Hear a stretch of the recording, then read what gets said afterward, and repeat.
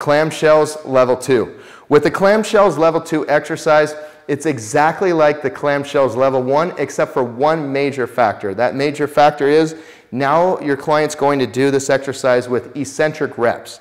Eccentric reps is a fast concentric action, so they're going to go into concentric action within about 1 second, and then for 8 seconds your client's going to push back strongly against you and take 8, 7, 6, 5, 4, 3, 2, 1, and 1, and 8, 7, 6, 5, 4, 3, 2, 1, and 1, open all the way, and then 8, 7, 6, 5, 4, 3, 2, 1, and 1, open all the way. So you're going to apply more pressure on the eccentric action than you do the concentric action, about 20% more, and they're going to come down nice and slow, fighting you for about an 8-second count, and then again, 1 second on the way up. Everything else is the same as clamshells level 1.